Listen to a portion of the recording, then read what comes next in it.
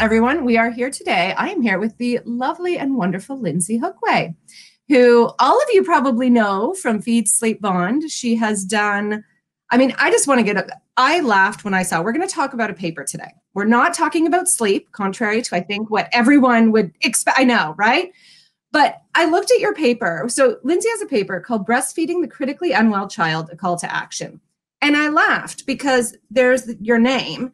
And then there's like 8 million things after it, because apparently you have more credentials than anyone I've ever met in my life. So if you don't know, Lyndsey is a registered nurse, international board certified lactation consultant, speaker, author, 2 books out this year in 1 year alone, which is just insane. Researcher, because you're doing your PhD right now too, correct? This is the research here. Founder of the Holistic Sleep Coaching program that you run. You work with clients, you speak, you teach, what don't you do out of just curiosity here? I don't really do work-life balance very well. I'm not surprised by that based on what I've just, but it was, so it was quite the shock. But there we go. But I am so excited to talk about this because this is something, we'll get to the whole story, but I love research. I love sharing research and I love talking about research. So the fact that I can talk about this with the person doing the research is even more exciting. And the fact that it's something that is so left out of mainstream discussions is just, it's crazy. So let's get into it. So why don't you start, please, by telling everyone a bit about the paper and how you came to get to this topic in your research. Okay, so it's great to be here, by the way. Thank you for inviting me, and also thank you for wanting to chat about something that's not sleep, because I do seem to spend most of my life talking about sleep and sleeplessness. Yes, but actually this is a really, really important topic. It's something that's really, really close to my heart, and I'm a pediatric nurse first and foremost. I've been nursing children for almost 20 years. I love the intersection of my work between sick kids and supporting breastfeeding. But a lot of the research that we have around childhood illness and breastfeeding is all about prevention. And that's really important. That is such an important piece of the public health message. Talking about, we try and steer away from saying that breastfeeding has benefits and breastfeeding prevents illness and disease and all of that, because, as tricky and triggering as this is for a lot of people, and I am so mindful of that, breastfeeding is the biological norm, and therefore the real truth is that actually deviating from the biological norm can increase the risk. But I think sometimes one of the things that can be slightly, maybe forgotten about, or maybe, maybe is just a secondary issue, is that just because breast and chest fed children have a lower incidence of lots of, diseases, doesn't mean that they don't ever get sick. And what we know far less about is actually what is it actually like to try and breast or chest feed a little one who is really sick, who's got arterial lines and splints and brain shunts, and they're having goodness knows how many transfusions and infusions and drains, all of that stuff. How do you persevere with the breast or chest feeding relationship when you're looking after a really medically complex kiddie? And that's kind of where my interests have been channeling for a long time, mainly because, when I was working as a pediatric nurse, I just saw that actually when anything was ever so slightly difficult or tricky, people would just be like, well, sometimes we've just got to let breastfeeding go. We've just got to focus on making this kid better. They've got sepsis, they've got something horrible wrong with them. let's not get bent out of shape about whether they're having breast milk or formula milk or donor milk or whatever, because actually that's not the most important thing. But it's so misguided, because not only is it really important for those kiddies, because hopefully they will come out of whatever this acute phase is, and therefore they do still have the protection in terms of public health of some of those long-term protective factors. So there's that piece. But also there's the fact that it's not just about the milk anyway. If it was, you know, we could just go, oh, well, never mind, let's just pump the milk and give it to them any which way we can. It doesn't really matter. But we know that it's not just about the milk. We know that it's about the relationship. And then the final part of that is that, well, actually, what difference is it making to the family? And actually, it's really important for parents and families to maintain that really important parenting role that is bringing comfort to their child, never mind all the immunological factors that we have to think about. So I could talk about this all day. I won't. No, well, I hope we can, because it's, you know, you saying that, I have been very lucky that I have not had an acutely ill child yet, and I hope I don't. But having nursed them, like I'm still nursing my 5-year-old, and I feel like, and you can correct me if I'm wrong if you saw this, but it feels like, as a parent who nurses, it feels like it would give me some sense that I could do something for my child. Like the feeling of helplessness, I imagine I would feel, would be overwhelming. And nursing feels like it just hands this little piece to families when they are choosing to breast or chest feed. Here's this little piece that you can have some control over. You can offer your child something comforting, loving, you know, warm, that would be incredibly valuable at that stage. Is that, I mean, do parents report that being part of it at all when you speak to them? Absolutely. I mean, the stories that I hear from people, I'm privileged to, I admin a group called Breastfeeding the Brave, and the stories that they tell me about the meaning of breast and chest feeding or nursing their little ones, when it's the only real positive thing they can do. You know, the kiddies with cancer who are so nauseous, and actually the only thing they can tolerate is human milk. And they don't want it down the tube. It's not about the milk. It's about the act of nursing. That's the big deal. Or, you know, there was another parent in the group who was told to wean her child abruptly due to a very, very complicated airway story that is still evolving. But she was not counseled very well, unfortunately, and the upshot was that she was told she had to just stop. And the words that she told me were just unbelievably poignant. She said that she's lost one of the most important parts of being able to comfort her child, and he's got more surgery to come, only next time she won't be able to comfort him by nursing.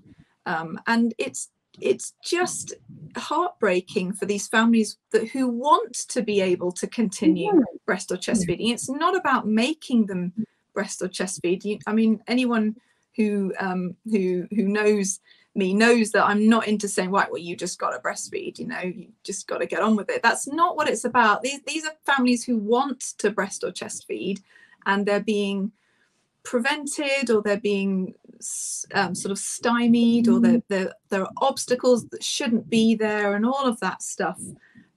That's what grinds my gears, because these parents desperately want to be able to. There was one parent who said, it made me feel like I was part of the solution instead of part of the problem. Just like... And that's what you want parents to feel. They need to feel involved in that way, because although the patient is the child doesn't exist on their own without their family and their parents there. So we have to kind of look at that dyadic element, or triadic with other parents and larger with siblings and all of it that go there. But I mean, it's a crucial piece there. So, I mean, this whole article, what I love is this call to action is it really is a very concrete, like, this is this is what we need to get done, people. Can we please just look at, these are the challenges, and in each one you highlight what needs to get done. But one of the things I wanted to touch on and try to understand is, as you point out, the NICU, we've got the baby-friendly hospital initiative, we've got things going. So the NICU seems to be really working with families in a better way. But it's this getting out to the pediatric unit, which is separate. So why have we not seen this translation happen? I mean, presumably you're looking at, similar, same hospital even. What's gone wrong in pediatrics here? Like, can you just solve the problem for us and let us know everything that has gone wrong? Let me just summarize, 30 years of a gap. Okay, so I think it's important to say that I'm not the only person who knows that this is a problem. I'm certainly not some kind of, unique entity. There are lots of very, very, very wonderful people within the pediatric sphere, all recognizing that actually we need to do better for our breastfed little ones. And that's not just babies, that's, nursing toddlers and preschoolers and older kiddies as well. So that's the first thing. You're absolutely right. The Baby Friendly Hospital Initiative, and in the UK, we have something slightly different, which is just the Baby Friendly Initiative UK. Both of them, they initially started in the sort of the maternity department. So it started off, as you might expect, at, where breastfeeding begins, and that's at birth. So very, very sensibly and rightly, that's where it originated. So let's get babies in skin to skin. Let's get feeding happening early. Let's get support in early. Let's teach people how to hand express their milk and maintain milk supply if it's not going brilliantly. And then, of course, there's quite a natural transition into the neonatal intensive care unit, because, of course, neonatal intensive care unit is also from birth. So it makes sense that if we've got an initiative in maternity and obstetrics, that we also have something going on in the NICU as well, although it did take quite a lot of years more to get it moved into the NICU. And then we've also got it in the community, because people, again, rightly figured that, actually babies hopefully don't spend a lot of time in hospital. We have to get them home. We have to have them in the community. And therefore, let's look at the community team. So in the UK, we have specialist public health nurses or health visitors, and we have whole community teams that are now accredited. And then amazingly, it started moving into universities as well. So we have, health visiting schools and colleges, and we have midwifery schools and colleges who are also baby friendly accredited. But the gap is pediatrics. And here's where the problem is, because if your child is, if they are completely healthy, hopefully, if they're born in a baby-friendly accredited hospital unit, whatever, they will have great care to initiate, establish breastfeeding, or find another way of making it work if there's an initial problem with it. Then they go home. They also hopefully have good care, if we're lucky, if we've got a baby-friendly accredited unit, or even if that baby is diagnosed with congenital diaphragmatic hernia, and they are born in a tertiary referral unit so that they can go straight to a level 3 NICU. Hopefully, again, if the NICU is baby friendly accredited, they will still get great care.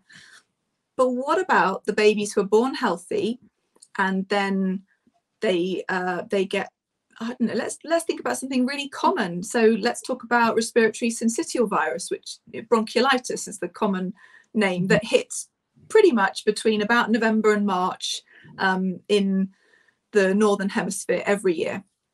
So if your baby is born healthy, but then they start struggling to breathe and they get bronchiolitis in December, and they are moved into hospital, they will go to the pediatric ward. As soon as you've left the hospital, no matter how many days old your baby is, they're going to go to pediatrics. They're not going to go back to the maternity unit, and they're not going to go to NICU.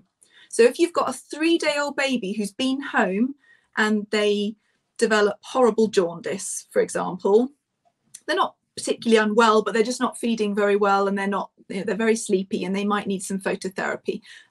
They are going to be admitted to pediatrics. So if they've ever been home and they become unwell, into pediatrics they go.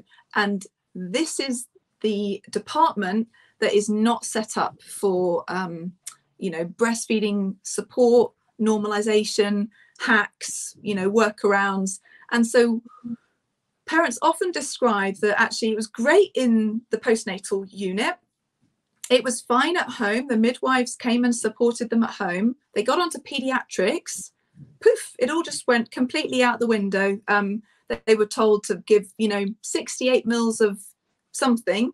Nobody really cares what, is often the impression that parents get. We don't really care what milk your baby's getting. They need to have their 68 mils every 3 hours. And it's going to go, you know, we need to know how much they're getting. So it's going to go in a bottle, or it's going to go down the tube, or whatever. And that's often where breastfeeding goes to die, because who can compete with that, right? Who can maintain milk production when they are stressed out of their brain?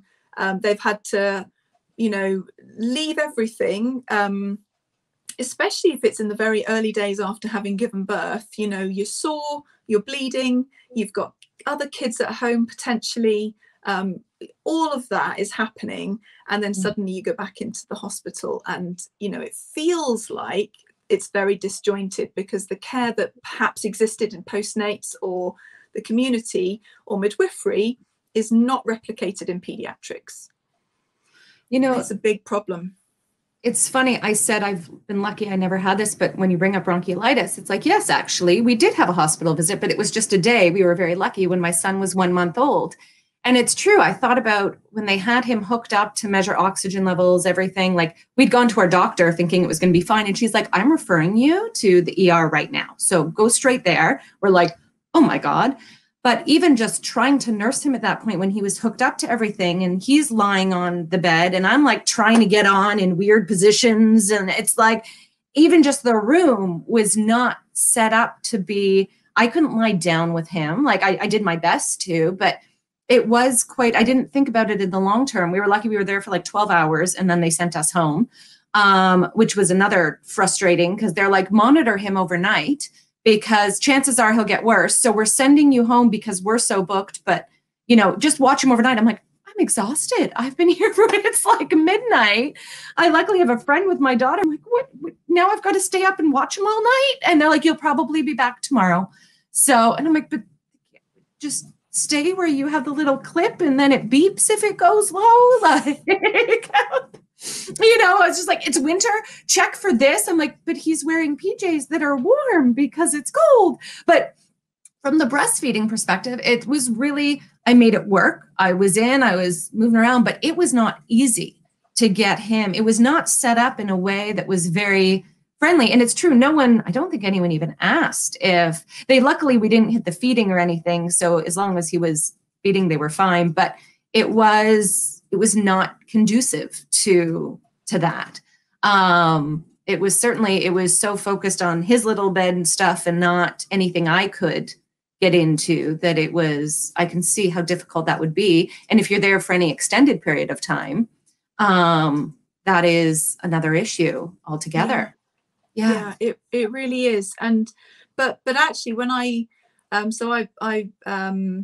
systematic review will be out early next year, and crikey, I looked at 800 papers that you know what it's like. You know, let's see what literature is out there that is talking about breast or chest feeding very, very sick, or even just moderately sick kids. As long as it's not about NICU, as long as it's about pediatrics, I was interested. So I screened 800 papers. I chucked most of them out because most of them were related to the NICU on, you know, closer inspection. So I was left with 11 papers at the end of that. So that is the world pool of literature on nursing sick children, breastfeeding sick children at the moment. So I'm working on that. But the upshot is that most of the research is either relates to very, very specific scenarios. So the ones that the literature is focused on are things like Down syndrome, heart defect, cardiac defect, and things like phenylketonuria, which is a metabolic disorder. It's congenital metabolic condition. And that's pretty much it. Oh, and cleft lip and palate was the other thing that people have looked at. So they're very structural specific things. So cleft lip and palate, it's pretty obvious why people would have examined the impact of feeding with cleft lip and palate, because clearly if you've got a non-intact palate, mostly, but also to a lesser extent a non-intact lip, it makes breastfeeding more physically difficult. So that's, I can understand that. I can understand the focus on Down syndrome, because these babies, they often have low tone, they can be more difficult to hold and stabilize, and also they do sometimes have other issues like cardiac defects and things like that. So that's understandable. And then the cardiac little ones, these little heart babies, as they're known, they do have a sort of a very specific cluster of problems that relate very, very specifically to feeding. And also these little ones do get very tired. They often have higher caloric need. And so I suppose it's filtered into lactation support, because a lot of lactation consultants know that actually these little ones, they need support to feed as efficiently as possible. And we sometimes need to induce an oversupply, because these little ones sometimes need more than a normal healthy milk supply. Mm-hmm. But that's it. And there was one paper in the world that looked at acute illness. And that was a paper that's a couple of years old. And it basically found that actually it wasn't the severity of illness that really impacts whether breastfeeding goes okay or not, which is actually not very surprising to me. It wasn't the severity. So it wasn't the children who were ventilated and in intensive care.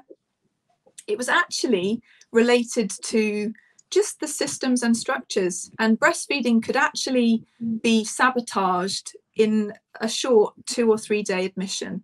And so for me, the important thing about that is actually it's not just about, well, let's move what we know about, NICU and supporting breastfeeding in the NICU into PICU. Let's think about, well, how can we get more breast pumps, and how can we have more storage facilities for express breast milk? That's not it. Actually, that's an easier part of the puzzle. The more tricky part is, how do we develop a culture of actually valuing breastfeeding as part of routine pediatric care on the ward? So for a child with a fairly common or garden admission, like exacerbation of asthma, like bronchiolitis, like jaundice, like rotavirus or norovirus or COVID or whatever it is. I said the C word, didn't I? Whatever it is, how can we have a culture where actually people go, how is this little one fed? It matters how this little one is normally fed. Let's be respectful to that. How can we continue to make this work, even though this child has an acute illness or a chronic illness or whatever it is? How can we still value the role that breast and chest feeding is having, whilst also making this little one better? And that's the part that's not necessarily happening consistently. And there are some little pockets of excellence that I'm aware of, and it's so wonderful, but it's not consistent. Do you think that having greater training in lactation for doctors that are and nurses that are on the ward is an answer? Or is it, I know you mentioned in the piece, you talk about bringing in lactation consultants to a medical team to kind of help with this, that you have this other voice, but clearly that's needed. But I feel like there's also this piece missing where breastfeeding is still, even in the medical literature, like you found, it is about the immunological components. It's broken down. It's not about the experience. It's not about the psychological well-being of, I think about a child that's ill and the role of predictability in how we feel comfortable and being able to know that remains for the child, that level is there. But where does that training come in? Is it at the hospital level later? Is it earlier? Like where do we put this in? Like it. So at the moment, I'm doing a national survey of healthcare professionals just working in pediatrics. So that survey went out at the beginning of the month, and I'm gathering data until I think probably February. I'm trying to capture RSV season. So that was that. Get it through ethics quick so we could get the survey out ready for RSV ethics season. Oh God, I don't even want to talk about it. Anyway, it happened. So the survey's out, and you know, I'm not like officially analyzing it yet at the moment, but one of the questions I'm asking of all of these healthcare professionals, and mostly it's nurses who are asking me, but I'm getting a lot of pediatricians answering the survey as well as allied health professionals, so physiotherapists, occupational therapists, speech and language therapists, dietitians, you know, all of those wonderful people as well. And what they're all saying is, no, we hardly had any training in breastfeeding as part of our undergraduate training. And yes, we absolutely think that this would be helpful. No, I don't really feel that skilled in a lot of areas to do with breastfeeding support and maintenance of lactation in the absence of efficient, effective breastfeeding. And you know, they're all saying that they think it would be really, really helpful to have specific breastfeeding training, and not just basic breastfeeding training, but actually that's specific to caring for sick kids. So actually, how is it different? Yes, of course, we need to talk about all of the normal stuff and all of the physiology of lactation and all of that. Of course, that's a given, but we also really need additional tools, like how do you get a baby who's been NG tube fed back to the breast again?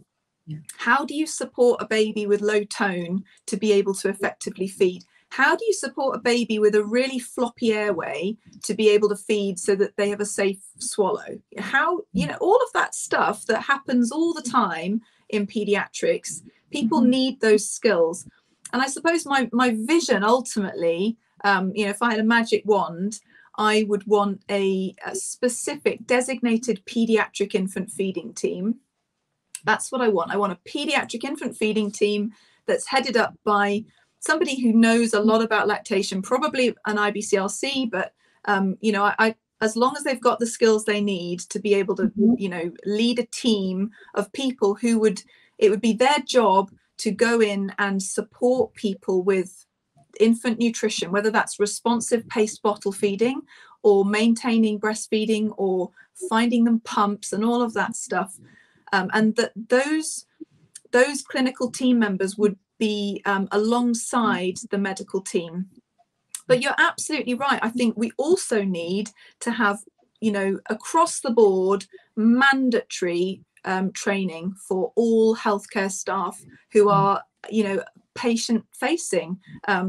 You know, they all need to know, you know, who to call if there's a problem, what website to you know, point people towards, how to get a flipping breast pump if we need one, so that we're not, you know, getting ridiculous situations that parents tell me about where, you know, they had to get a friend to call the switchboard of the hospital, and then the switchboard goes, oh, I don't know, let me ring a midwife, and then they ring the obstetric unit, and they're like, oh no, sorry, the infant feeding lead's off at the moment. And or I mean, I'm supporting a number of parents at the moment who are nursing extremely sick children with cancer and all sorts of things, and if they need support with feeding, I have this crazy situation where I have to ring the infant feeding coordinator for maternity and say, look, I know you have no jurisdiction over pediatrics. I know it's a different budget. I know that your hours are ring fenced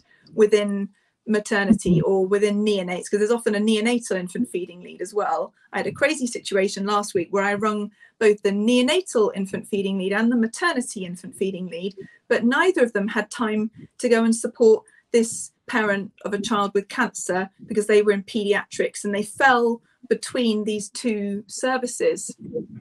That's got to stop. It's ridiculous. We need a pediatric infant feeding lead so that we don't have to beg and borrow and steal breast pumps, and we don't have a situation where people are saying, oh, I'm really sorry, all the breast pumps are busy, or oh, I've got a child in the emergency department who's septic.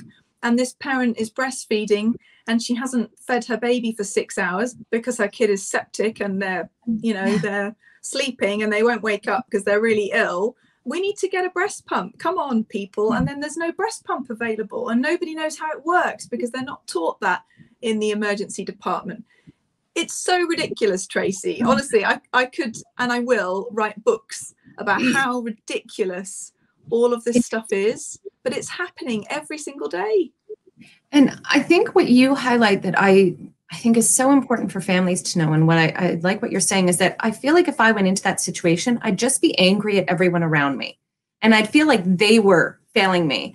But it sounds like they may be trying their best. They may be doing everything. You may have nurses that are behind the scenes doing all they can, but the system is failing everyone there. So it's not it's not really a lack of caring. It's a lack of knowledge about and structure to go towards it. Absolutely. And one of the things that comes out a lot, both in my research and in the research that I've trawled through, is a lot of people are saying the staff was so lovely. They were so kind.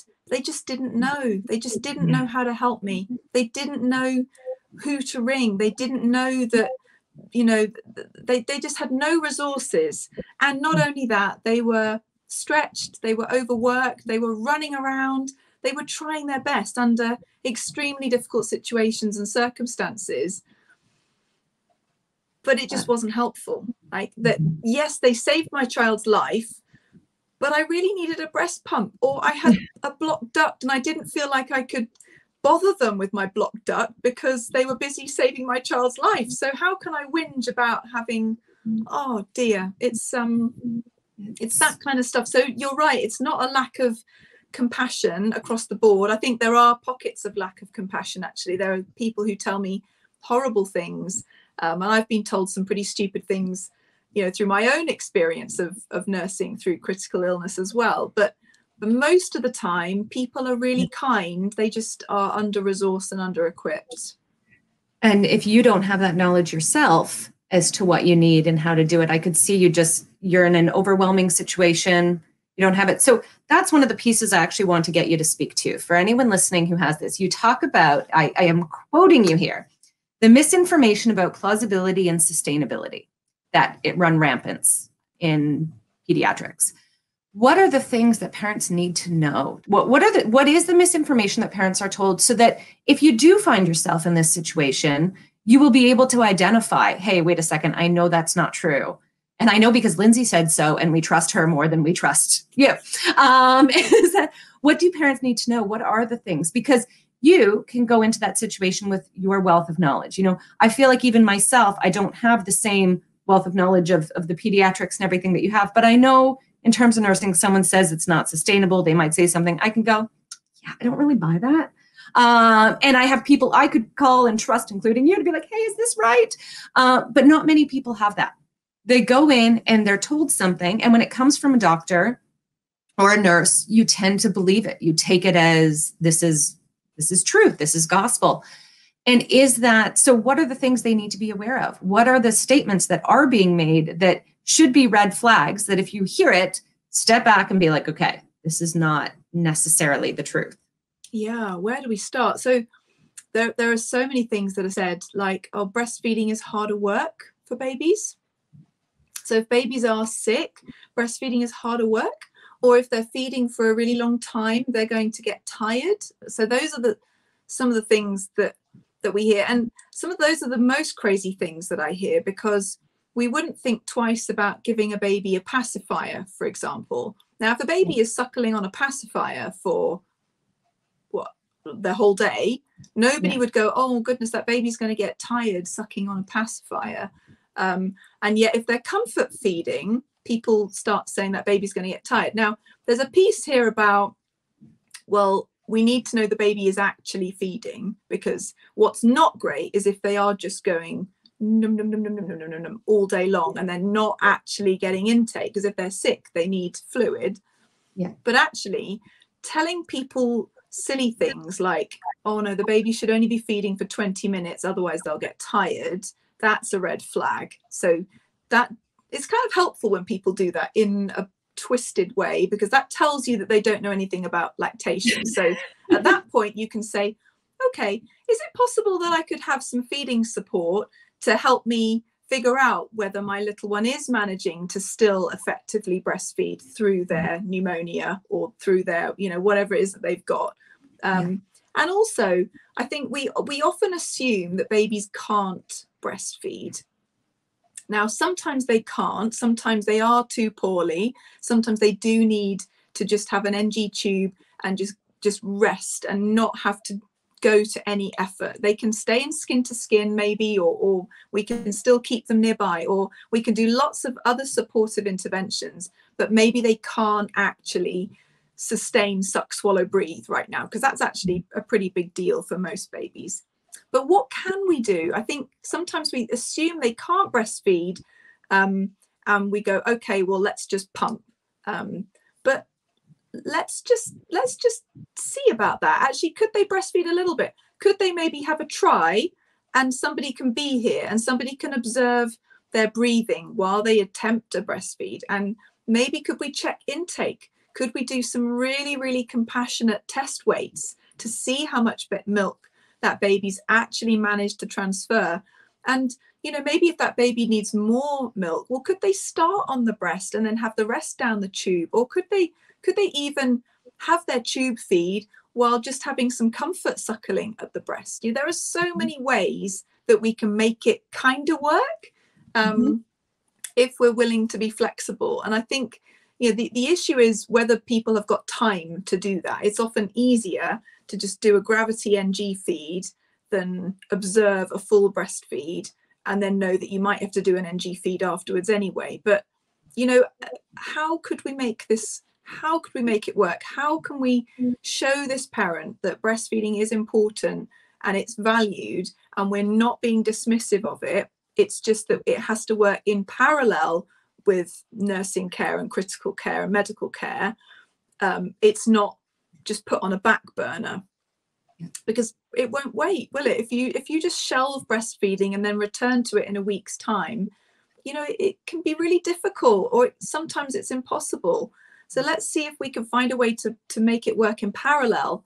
In terms of the other things that are red flags, I mean, I think anytime people start talking about timed feeds, you know, scheduled feeds, often this is for convenience reasons. It's not necessarily about clinical care. If people are monitoring input and they're monitoring output and they're checking the baby's weight and the baby is monitored, and there are other ways that we can assess hydration, we don't necessarily need to be saying things like, no, that baby only can feed every 4 hours or every 3 hours. We don't need to do that. It's archaic. There's no evidence that that is more helpful for all babies. There may be some nuanced circumstances where that is important, but in the main, it's really not something that we need to do to families. It's very, very stressful for them. What else? There's so much. With anesthesia, because that's one that comes up. I know, like, I've heard so many different things. My daughter went under once she had an abscess, but, you know, it was like, no, it's a liquid, so you can't have it, you know, whatever, 4 hours before or something like that. And then other people are told different times. Like, what is, if you do have a child going in for surgery or any procedure that requires anesthesia, what is the real information about nursing prior to that? Like, we know no food or drink, all that stuff. Where does nursing fit in? Because it's not just any old food or drink, right? Yeah, it's really difficult because it's not counted as a clear fluid. So clear fluid technically is anything you can see through. So you're allowed clear fluids. Normally the guidelines say 2 hours before. So for clear fluid, so water or very, very weak cordial, which is practically pointless anyway because it doesn't taste of anything. And if it's so thin that you can see through it, you might as well just have the water anyhow. Oh, you've gone quiet, Lyndsey. Hello. Oh, there you're back. Sorry, It's you went. okay. Yeah, somebody was calling me, and they're clearly not watching this, so they don't have. Or they're jumping in. I've got a question now. Sorry about that. But sorry, so you were saying it's not a clear fluid. It's not clear fluid, but on the other hand, the gastric emptying time of breast milk is very, very quick. So you're right. Lots of people do talk about 4 hours. That's pretty mainstream. And most of the time, those are the guys. But these are some of the nuances that need to be worked out and need to be made consistent across all units so that nobody is confused about fasting times. And there are other scenarios that come up. For example, you can't have milk after certain medications or whatever. But sometimes that's related to cow's milk, for example. Now, how does human milk fit into that? Is that different? Is it the same? We need to figure that out as well.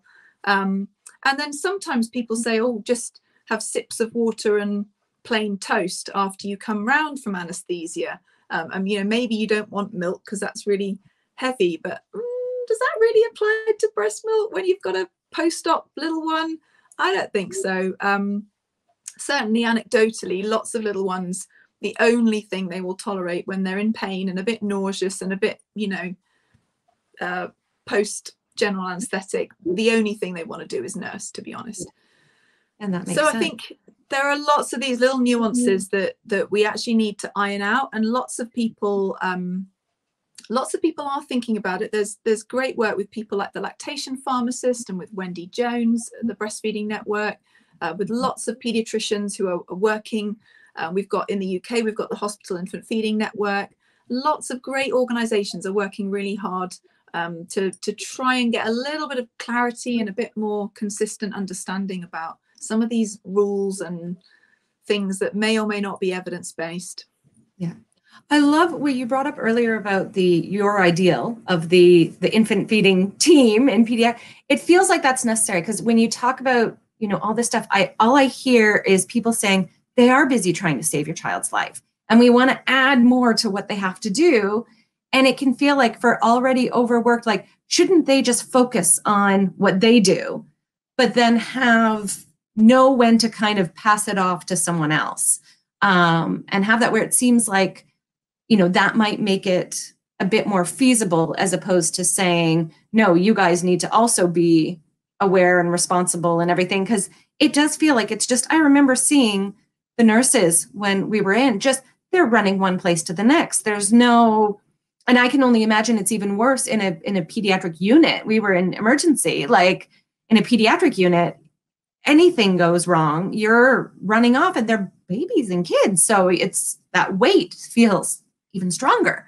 But it is an interesting piece that it's like, yeah, I can hear all the people. Like I see why nursing can be dismissed easily because it's not saving the child's life. That's not, and it's that whole, we shouldn't care about stuff if it's not the most important in the moment, but yet we have to because it is so important in other ways as well.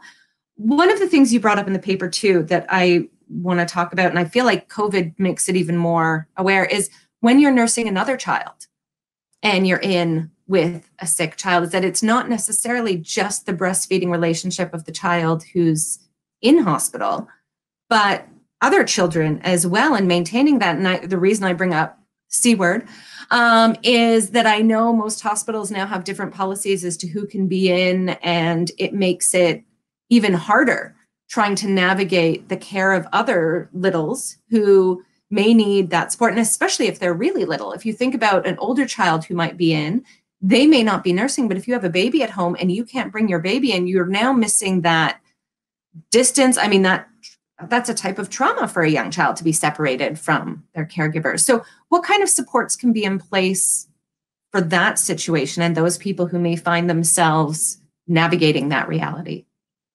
Well, I think COVID is a curveball, and I think all units are kind of handling that in slightly different ways. But yeah, there are two different, well, probably more than two scenarios, but the two most common scenarios are either we are the patient is an older child who is not breast or chest feeding. Let's say they're 5. Like, let's say that they're in with an acute exacerbation of asthma. They need to be on hourly nebulizers. it's going to be a disaster for 3 days, but they're ultimately going to go home. But actually, what happens if we've also got a 6-week-old baby in the mix who's breastfed? Now, normally, one parent stays with one child, which means usually when you've got a situation where you've got 2 kids or more kids, there's the assumption that the other parent will stay home with the other children or child. There's loads of assumptions in that. We're assuming that there are 2 parents. We are assuming that both parents can take time off work, right? We're assuming that the other parent can just stay at home, drop everything. And the other parent has dropped everything to be in hospital with the other child. So that's a massive assumption, 2 massive assumptions. We're also assuming that the baby can just be fed in another way. Like, it doesn't matter, just, well, it's fine, just express, and you know, your partner can just pick up the milk. What? Have you ever been resident on a pediatric ward? Seriously, there's no time to be messing around doing that kind of stuff. It's too stressful. There are too many things to do. You might have your child going up and down to radiology, for x-rays, for physio, for tests, for all sorts of stuff. And you're just trying to survive an incredibly profoundly abnormal experience of parenting in a goldfish bowl, with people coming in, you know, every 45 minutes. The cleaner comes in to change the bin, the doctors come in to do their round, the nurses come in to check OBS and change IVs and make the bed, and then your child vomits everywhere and blah, blah, blah. It's chaos. It's absolute chaos. So we're assuming that inside of all of that chaos, the parent has time and headspace and wherewithal to be able to express and find a way of getting that milk down to the waiting car. Or we're assuming that the nursing parent is actually staying at home and the non-nursing parent is in with the non-nursing child. That would be another way of playing it, right? Except that actually, if the child in question, the patient, is really poorly and unwell, maybe they want their mummy. Maybe that's the person they need right now. And actually, as the parent, you often want to be with your little one when they're ill. So we get this situation where a parent feels really torn. So the obvious answer is for the baby to come in at the same time. And there are lots of objections to this, when that might be the logical solution, but the objections range from, well, that means you're exposing a sick baby to all of the bugs on the ward. Well, frankly, you know, they are exposed to the older child's sick bugs anyway. And if they're being breastfed in situ, then the antibodies that maternal milk contains is going to protect the little one to some extent anyway. So that's not really an issue. The other issue can be, well, you need to be able to be alert and sort of able to look after both children at once, because what's not going to happen is, if you're fully responsible for the baby and they're needing a lot of your time, the nurses can't be expected to sort of, you know, come in and fully care for the older child. So that's sometimes an objection as well, because they're busy and they've got lots of stuff to do. And then Can I just ask something on that? Sorry to interrupt you. I know. Like, have they met parents of 2 kids or more? Because is that just not what you do on a daily basis? Or am I doing it all wrong? Am I like, have I been doing it wrong all these years? Like, no, I mean, I totally agree with you. I suppose the final objection is, where does everybody sleep? You know, we've got usually quite confined spaces. That's to do with the structures and systems, right? And that we're not actually set up for family-centered care on, you know, in the pediatric ward environment, or any environment actually, even in neonatal intensive care units. There are some countries that are getting this right. So if you look at a lot of the Scandinavian countries, for example, in their NICUs, they are set up for family-centered care. They have a double bed with a co-bedding crib. There's the assumption that both the parents will stay if they want to. They don't have to, but they can. There's that facility. Whereas in practice, in a very small room that's maybe, you know, 12 foot by 12 foot, or about 3 meters by 3 meters. That's a very small space, and they reasonably say that we've got to be able to access the emergency equipment, so the oxygen and suction. We've got to be able to lower the bed in case of cardiac or respiratory arrest, and we've got to be able to get equipment in. And if the room is full of beds and strollers and stuff everywhere, then that can get a little chaotic. But do you know what? I just think that there are ways of getting around this, and I've seen it work. I've seen people make this happen, and that's what I meant about pockets of excellence, because I do see some people really working hard to protect this. But I think if the systems and structures were in place, they wouldn't have to work that hard to make it happen, because it would just be expected, normal, usual care. So if it was just expected that actually we provide a bed for the parent, and if there is a bed sharing, breast sleeping, baby in the mix, the baby can go in with the parent, and the other child, we can get another bed for them, or we can get a bigger bed, or whatever. There are ways around it. But I do, it's going to take a massive shift in how we see the importance of some of this stuff. But it would massively change the quality of life, particularly for some of our longer stay patients who may be in hospital for months and months of care, and it's kind of family destroying to be separated like that. Yeah. I just want to remind people too that I know I always hear the other voices coming in of people being like, well, she can say you can get around it, but can they really? You've been there. You're a pediatric nurse. So if anyone knows how to get around it, you're not just speaking as someone looking at it going, well, I think I could get around it, but have no basis for this. You actually can look at a room and be like, no, we really can make this work. Which I think is so important to remember, that you have this experience that when we talk about researchers, sometimes we research things that we don't have that firsthand experience with, but you have it because you are a nurse for 20 years. You've been doing this in pediatrics. So it's clearly coming from someone with that expertise to be able to speak to it to that level. Yeah, I hope so. And also I've seen it. I've seen beautiful examples of care from my colleagues, and even my own. So I mean, if anyone doesn't know, I breastfed my own child through cancer for just over 2 years, and some of the amazing examples of family-centered care that we encountered were things like nurses who set alarms on their phones for when our IV pump was about to run out, so that I wasn't woken up by the bleeping of the IV pump, for example. I would sometimes be vaguely aware of this little, very, very quiet presence ready to press that button on the machine and run the flush so that I could sleep.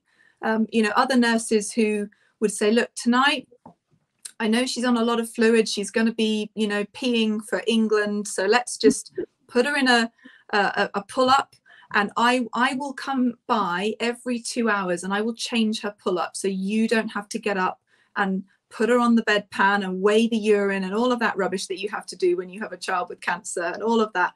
That happened, that they gave us an entire bay one time, so that all of us could be in the same bay to wake up on Christmas morning, because we were in hospital on Christmas morning. They let my other daughter stay. They let my husband stay. We all stayed.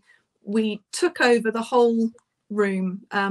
Clearly, if the ward had been full, that wouldn't have happened in that way. But I'm absolutely convinced, based on some of their behavior, that they would have made it work. They would have found us extra beds and pull-out chairs. We would have had 2 people in a single bed. They wouldn't have cared.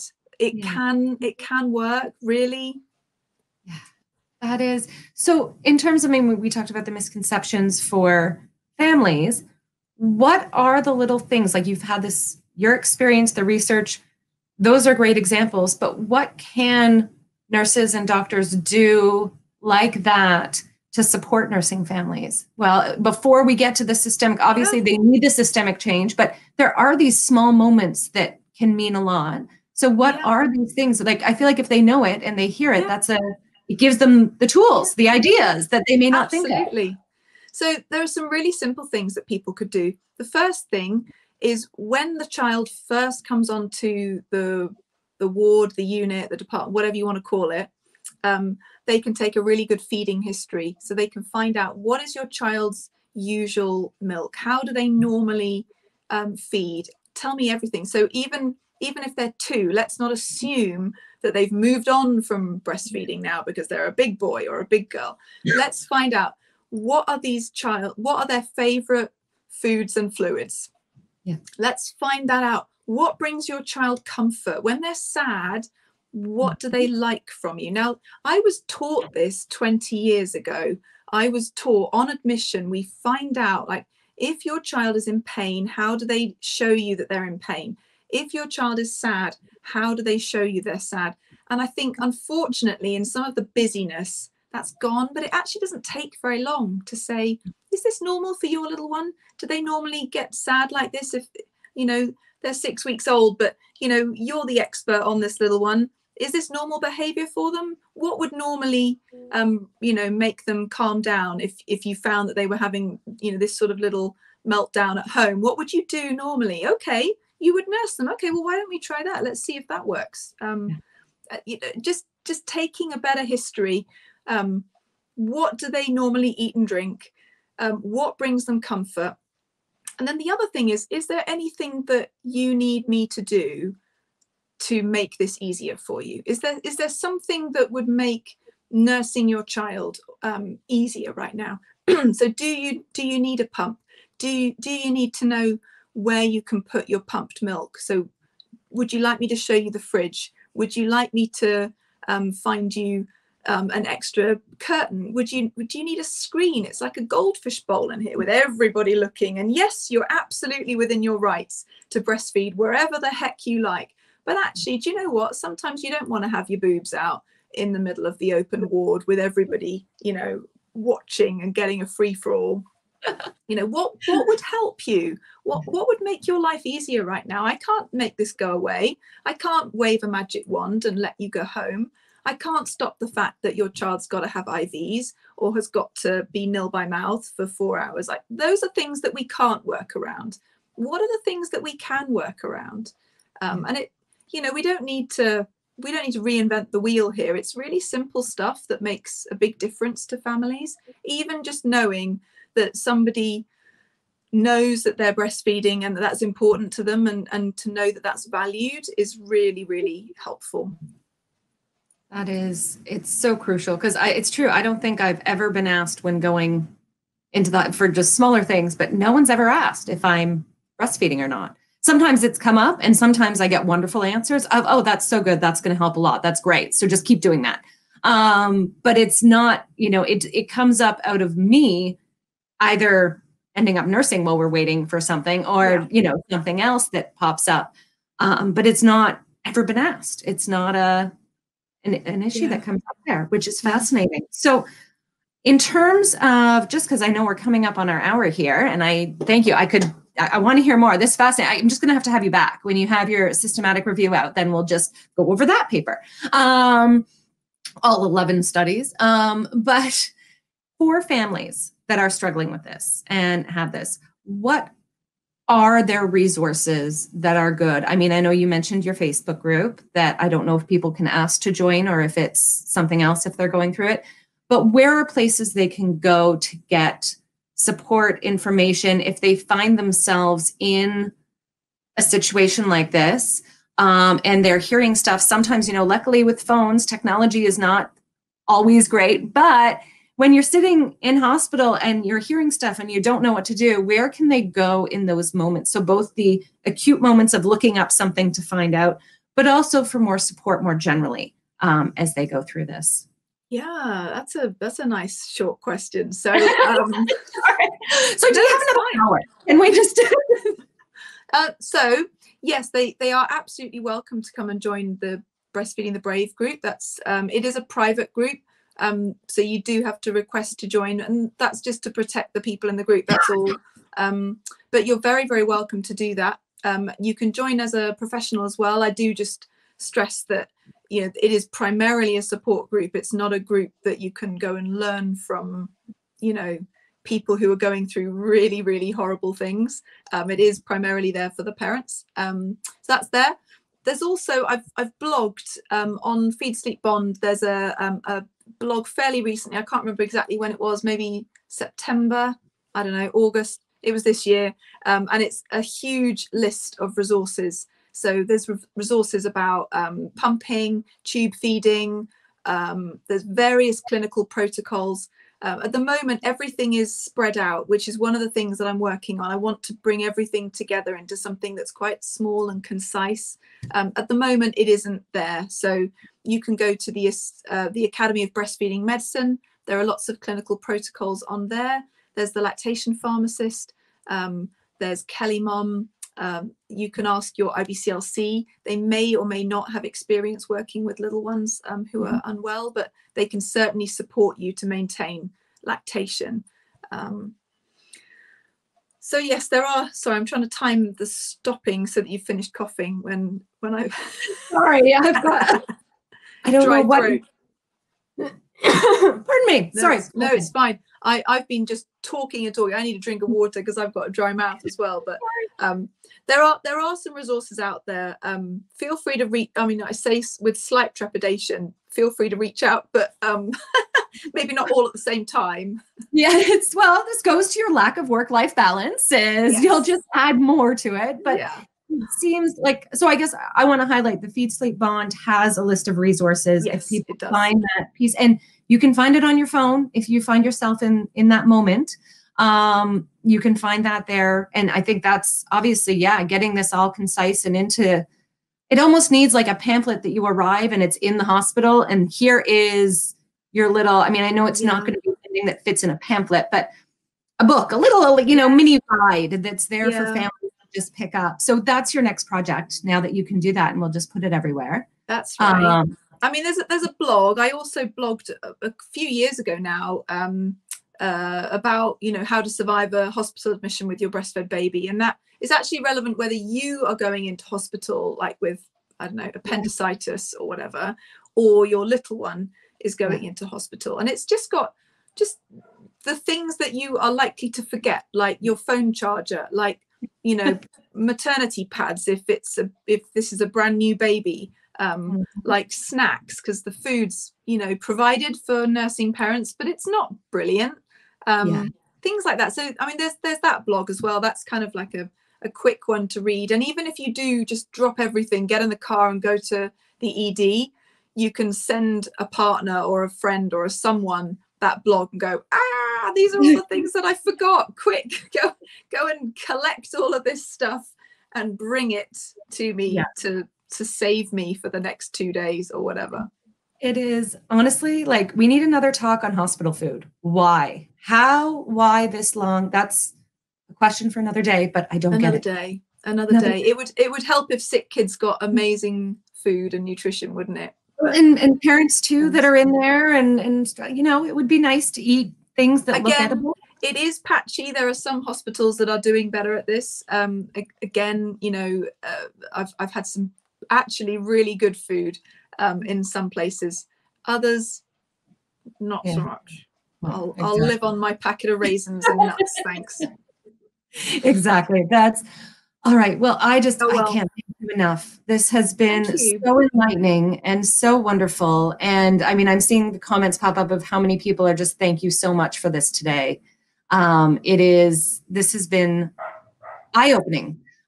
Just like reading the paper was. If you can get access to the paper, I know you had to send it to me because I don't think it's publicly available, but the next one will be though. So the SR will be open access. So that'll be really easy. I don't know if I can even say which journal it's going to be in. I don't know if I'm allowed, but anyway, it will be open access.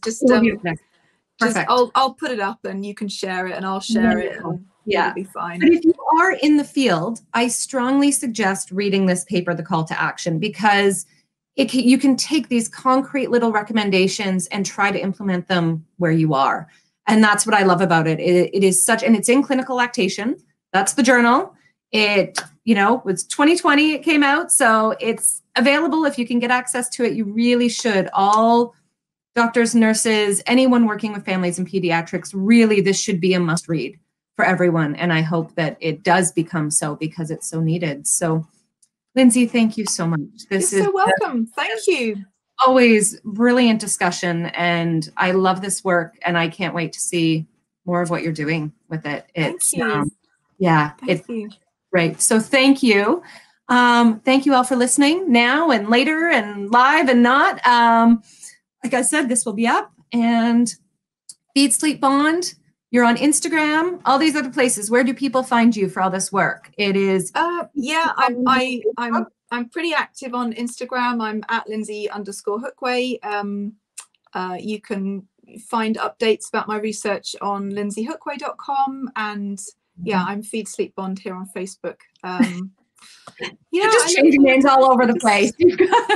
I'm trying to get the word out. And if you are in the UK and you haven't yet done my health professional survey, will you please do it? That would be amazing. It's it did the rounds on Twitter. I'm going to shove it up again on Twitter again today. I'll share it with you if you want. I'll put it out and stuff. Just send it to me and we'll get it out. But yeah, it is lovely as always, and thank you. And I hope everyone has a wonderful holiday. I know it's all been, as we were discussing, all different, but yeah, it's hopefully 2021 is just a little bit. It's going to be the year. It's going to be the year. It'll be great. Yeah, better, right?